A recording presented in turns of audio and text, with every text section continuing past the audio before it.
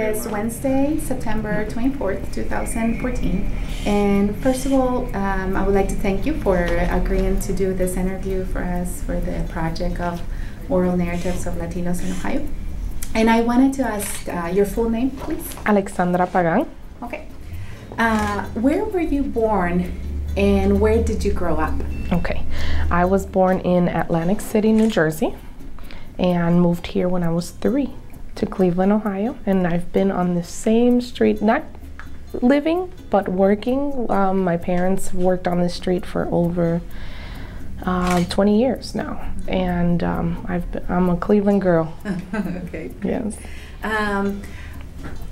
I know you were very young when you moved to Ohio, but can you tell me what it was growing up here in those first years of coming here? Yes.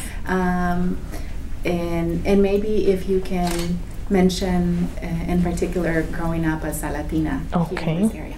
So, especially this area here in Cleveland is very diverse, but mostly Latinos. You see a lot of Latinos here. So I can say I wasn't in Puerto Rico, but I still grew up around my people. It's a home because you become so tight in the community. People know you've been here so many years that even customers tend to become like family, and you can all, especially Latinos, we have no problem speaking to each other and problem-wise and everything. So can you tell me a little bit about the experiences in school, for example? Okay. Well, starting out, I went to a private school.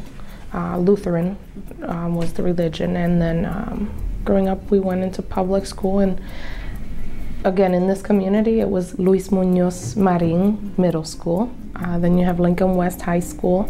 I attended Rhodes High School.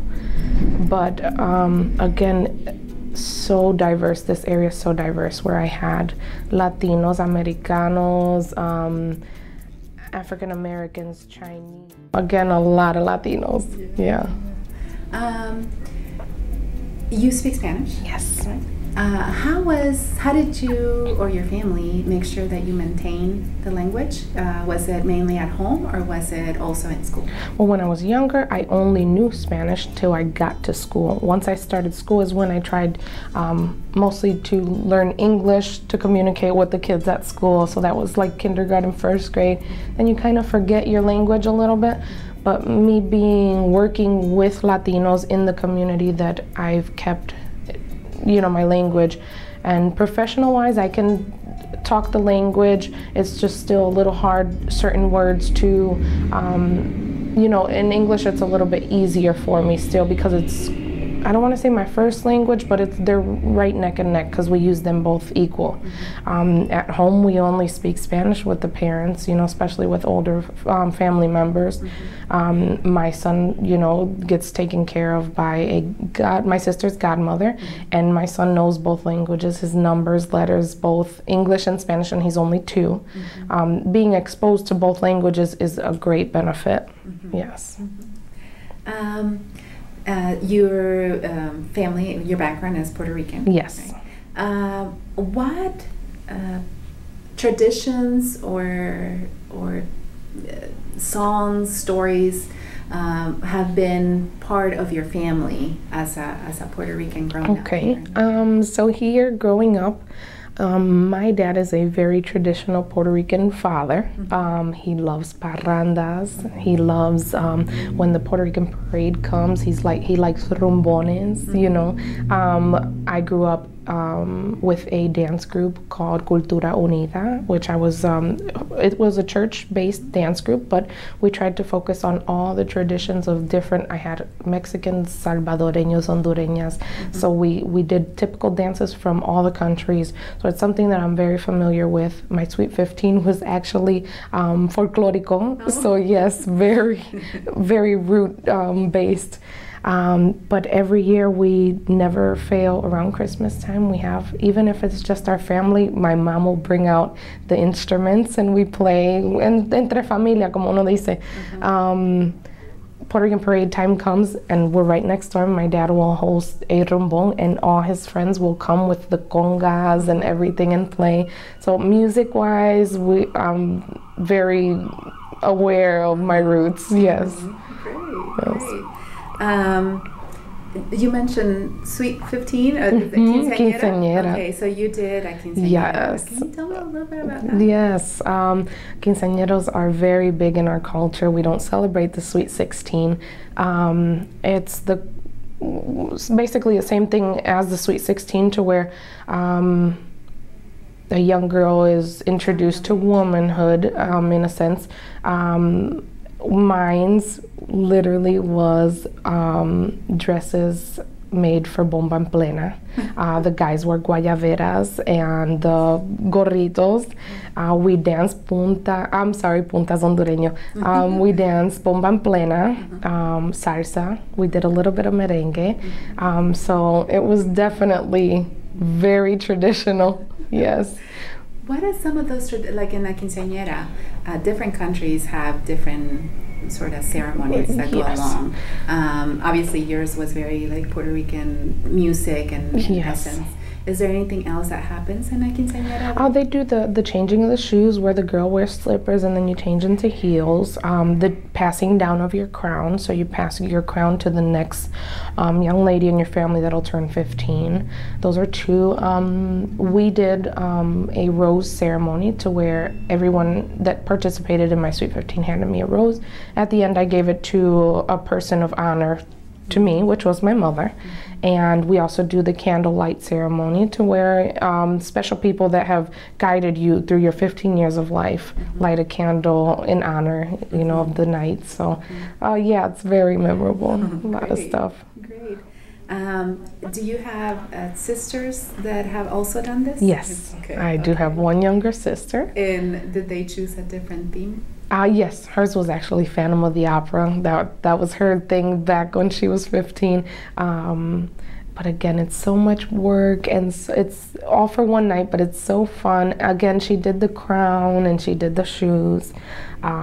She's a non-traditional, so hers was way different than mine's, but yes, a good time also. Thinking about those celebrations, like quinceañeras or other celebrations that are, you would say, Puerto Rican, in what ways has it been a point of experience for other people? For example, not just Puerto Ricans, but maybe Anglos or yes. Well, like I'm now, how do I say? Soy comprometida, and my fiance is moreno. So when we first had our son, we didn't know if we were having a boy or a girl. And the first thing I remember him telling me, if we have a girl, we're not spending all that money on a Sweet 15. And I'm like, it's tradition. Like another thing that's tradition for us is baptism. You get the child either baptized within the first few months or at his first birthday. And that's another problem we have, because he's Baptist and they baptize when they're older. So with having a mixed culture, there's a lot of things that are done differently. Per se, my Sweet 15, I didn't really invite too many friends because it was mostly my parents' friends and stuff like that, and we kept it very traditional. But the few friends that I did have were like, what is this? What? It's like a wedding. Yes. So yes. Good. What are some of your first memories of being in the state? For me, I say most of my childhood did take place on the street. My parents, both hardworking parents, they worked all day, 6 days a week. Only day we got off was Sunday, and that was for church. With them working the long hours, I would go to school and come to their job for the rest of the day. So, like, even it was me and two others where their parents both worked with my parents. My mom was a hairstylist, so it was all day at the beauty shop. And we were raised there, We call this home because, yes, we have another place we call home, but this is basically it. We had our fun there. We had our own little room in the beauty shop, so it was, yeah, that's it. Great. What you mentioned businesses, so your parents have had two businesses. Have you had other jobs, or have you worked mostly within them? I did have a few other jobs that I did in the food industry and all that, but my dad instilled in me since we were very young that no one will treat your stuff like the owner, like you. And it's something that both my parents have worked so hard to own something that they want to pass it down to their children. And unfortunately, the beauty shop wasn't for me. The jewelry industry was, you know. And my dad can leave. Well, he left when I was 19. He left the business for 1 full year. He kind of gave up on me for a little bit, and I had to take charge, and the shop was mine for a whole year. And he'd call every once in a while to check up and make sure everything was okay. But now, thank God, he's back, and he's with me again. And but no one treats your business like you will. Your customers, as long as you treat them like family, they come back, and they like the feel of a family-based business. And yeah. When did he start this joyeria? Yes. Okay, so funny story. When my mom worked at the barbershop, a beauty salon, he had one showcase in that barbershop and one repair room, which he still worked at a factory at the time, but when he got out, he went there. And he did that for about 6 years, and that was in probably like 94, 95. 2001, we opened our first Joyeria Viejo San Juan, which we've been blessed. We've been there for 13 years. He did have the chance to open one up back home in Puerto Rico, and then it got a little hard managing two, so we downsized to one again. But yeah. Where did this interest for joyeria come from? Another one. It was actually passed down. My grandmother, his mom, had a jewelry shop in Puerto Rico, which is the one he repurchased a few years ago. Hers was in front of a middle school, and she sold jewelry, also did school supplies. So it was a mix of everything in her store. And she always definitely passed down her contacts to her son, so then that became his passion. He went to school and got his degree for jewelry repair and diamonds and all that. So it's been passed down. Yeah. Are you knowledgeable? Or? I do repairs. I didn't go to school yet. It is in the future plans, but I definitely, through watching him over the years, I learned a lot. So I say he's my teacher. Yeah, absolutely. You mentioned that you have a son. How do you think your culture, and how do you see him growing up, and instilling that in him? Right. And me and my father, we talk about this a lot, because I feel that with passing generations, a lot of our traditions have died down. More so now, you feel a lot of Latinos will be like, that's Jíbaro, no, we're not in that time no more, we're modern. But then you need a sense of also holding on to those traditions, because if we don't, our kids won't get to see them. So yes, when it becomes, like I said, Christmas time, my fiance, of course, doesn't want to partake in it because that's not his thing. But as far as my son, I try and involve him in everything and let him experience the music, and I make sure he likes to dance salsa. Yes. So, and as far as the language, that's very important to me, because bilingual is the best. Yes, more than one language is amazing. Great. I know this might be hard, but who's the most important person in your life, and can you tell me a little bit more about? Oh wow. Him, her, or them? Okay. Wow. Most important person in my life. It's kind of a tug of war between my mom and my dad, because they are my backbone, but I'd have to go with my mom. sometimes it's harder to open up to her than it is to my father because he's more calm. A Latina woman's a little bit more aggressive. But she definitely has my back no matter what. Even though like some things are harder to open up to, once I get over that barrier and open up, she's always supportive, always. I can't say she's ever turned her back on me. And I see that a lot in different cultures, that once the kid turns 18 or some, Los Americanos are a little bit different. They kind of like, okay, now it's your turn, bye, you know. And as far as me, yes, I moved out, and yes, at 18, now I have my family, but every evening I end up at my mother's like, hi Mom, what are you doing? That's home. Yeah, that's home. Great. What have been some of the happiest times and some of the most difficult times of living here in this area? Okay. Happiest times would, wow. I enjoy so many. I love Christmas time here. But I also love summer here. And a lot of people, I want to say, kind of down talk on Cleveland, boring city, or there's nothing to do. But honestly, if you step outside the box, there's a lot to do. Yes, a lot of it involves having some money and going out and spending it, but there's so much to do here. I would have to say happiest times, and just because culture-wise would have to be around summer when we have our parade. My dad is what brings the joy out. Like, he is so like, un rumbón, vamos a hacerlo aquí, you know. So that really brings a sense of happiness to me. And Christmas time, I just love Christmas music and all that. Even Spanish or English, I enjoy it both.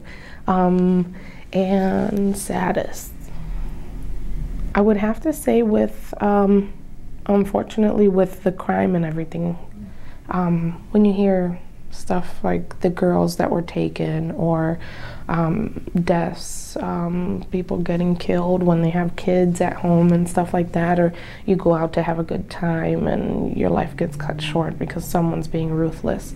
Definitely that's something that needs to get taken care of, because it's very unfortunate that you can't, sometimes you have to be aware of your surroundings and where you step foot in. You know, that is definitely one of the worst.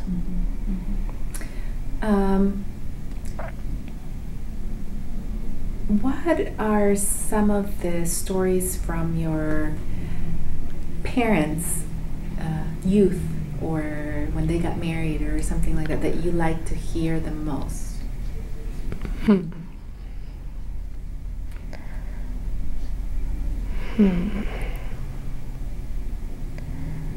So I know my mom always tells, like, we're not girly girls. I don't want to say a tomboy either, but we're rough when we have to be. And that's one thing my mom always, like, let's say there's some heavy furniture that needs to get moved. We don't wait for the man to do it. We just, come on, Mom, let's do this, you know? And that's one thing she always says, like, ah, eso lo sacaste de tu madre, you know? She's so independent. Oh my God, we got that from her. Me and my sister both, wait till you meet her. From her childhood, she always talks about how she used to climb the trees in Puerto Rico and skateboard and basketball and baseball. She was very good at baseball too. But my mom's very hardworking. And when my parents met, my grandma owned the jewelry store. My mom was actually her employee for some time, and that's where the love kindled. Wow, yeah, you got me on that one. Good. Yes. Do you work, well, you said a lot of your clients are Latinos, right? Yes. And I assume recent and long-time immigrants, is that, would you say, or is it mostly long-time immigrants? In this area, most time it's long-time immigrants, yes. You do occasionally get your new ones in, and those, just because of the name on the building, you know, they'll stop in, ay, por fin consigo un puertorriqueño. Tell me, where do I get food? Tell me, where do I go shopping? You know, so we do get that a lot. And that's one of the good things about this area. I can direct you towards food. I can direct you towards botanicas, whatever you're looking for. There's definitely in this area. Mm-hmm. Yeah. What if you had to give advice to immigrants or Latinos in this area? What would you tell them? What do you think is important for them to do or to know? Just because in the recent years I've had 2 employees that are from Mexico, and it's brought a lot more awareness to me of their struggles. You know, Puerto Ricans are blessed to be part of the United States where we don't have that immigration problem, but it's sad to say, but that they're scared of the law. They're scared of adventuring because, you know, they might get caught, or a family member, or whatever the cause may be. You know, look for a better future. If you came here, if you're here, definitely go for it. There's so much here, in you know, just in Ohio, there's help. You know, you can, and once, you know, how do I say, don't let that barrier stop you.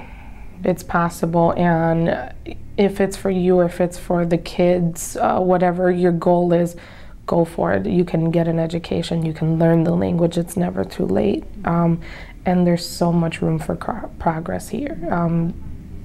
Definitely, there's hands down. Yeah, great.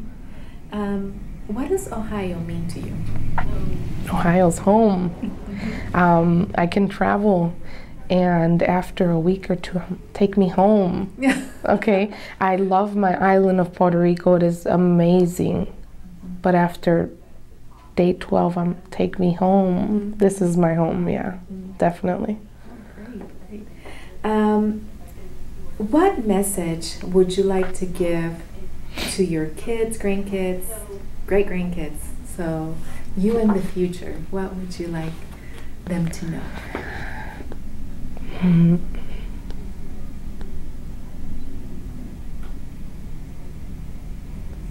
First, let's say don't take your mother for granted.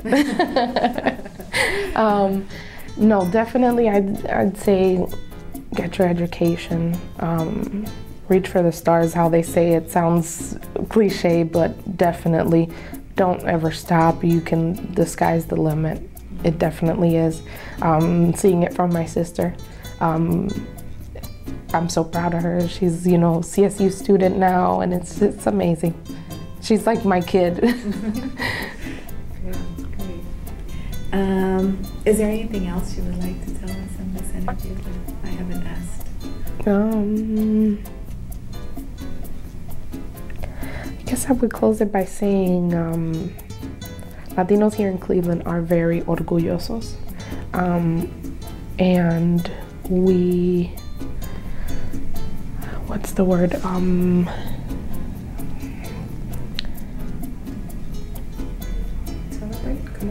Como connect, que nosotros we relate to one another. So I've seen that cuando hay una bandera, we're Puerto Rican, we're in the same spot, you know. So we definitely stick together. Latinos stick together, whether it's Puerto Rican, Mexican or not. When we're in a situation or when we're in a place and you only see one other, you're like, yeah, you know, it's us, don't worry, we got your back, you know.